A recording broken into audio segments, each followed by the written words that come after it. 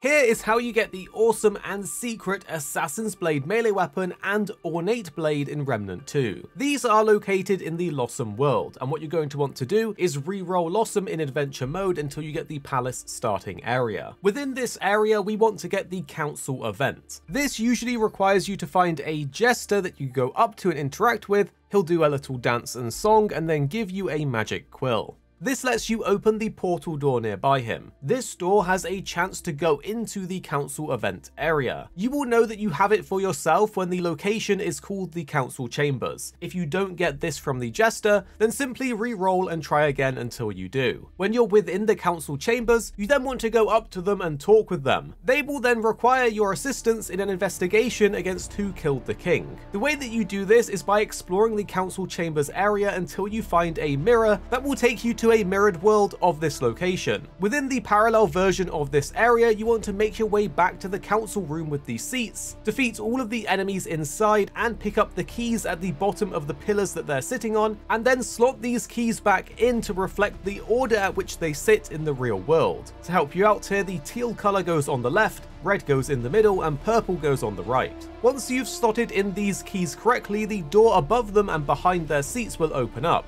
This will take you through to the throne where you will see the dead king sitting. From here you want to parkour your way up the ledges to climb onto the platform behind the king. Here you will find a dagger that's lodged into his spine. You will want to take this out, and from here you have one of two choices. You can either go on to get the Ornate blade or the Assassin's blade, and if you want to get the other one, you will have to do this event all over again with an alternative ending. So if you want to get both, you will have to re-roll and do this again up until this point. For the Assassin's blade, you will need to find Nimue. For us, we found her in the middle area of the lift shaft in the light version of the world. And remember that you can switch between both the light and dark version of this area by pulling the lever on the circle platform that turns around and then will change between night and day. But again, we found her in the light version of this area. You simply talk with her and have her craft the Assassin's blade for you. However, if you want to get the Ornate blade instead, then you will need to go back to the council chambers where they are sitting and accuse the correct member that you can identify by inspecting the blade that was lodged into the back of the king, and the coloured crest on the blade will match who you should accuse. These weapons are essentially perfect for both the Challenger and Invader class that focus on dealing melee damage. The Assassin's blade is probably the cooler one of the two.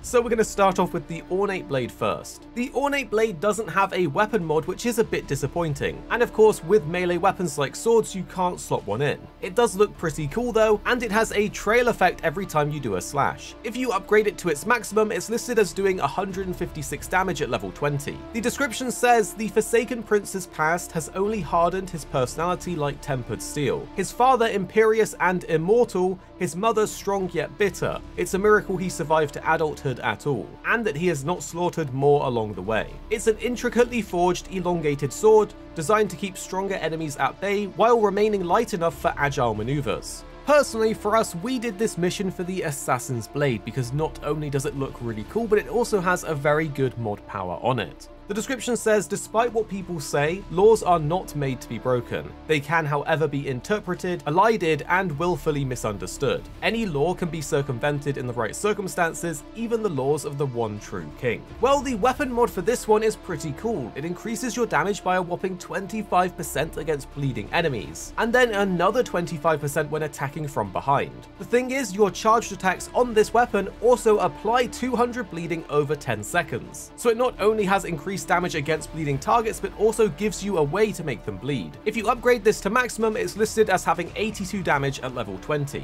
This weapon in particular pairs very well with the Invader class, as it has the ability to instantly teleport behind enemies, giving you that bonus attack damage when hitting from behind. One thing to take note of is that this weapon does have a negative crit chance, but if you buy the Abrasive Whetstone in Ward 13, this will give you the bonus of when attacking a bleeding enemy, crit chance is increased by 15% and crit damage is increased by 30%, so you can easily mitigate this with just that one item. So do you plan to go for the Ornate blade or the Assassin's blade? And do you have any good items or rings that synergize well with either of these weapons? We'd love to know what you found down below in the comments so we can all learn together as a community. And the two videos on screen now, we think you'll really enjoy if you did enjoy this one.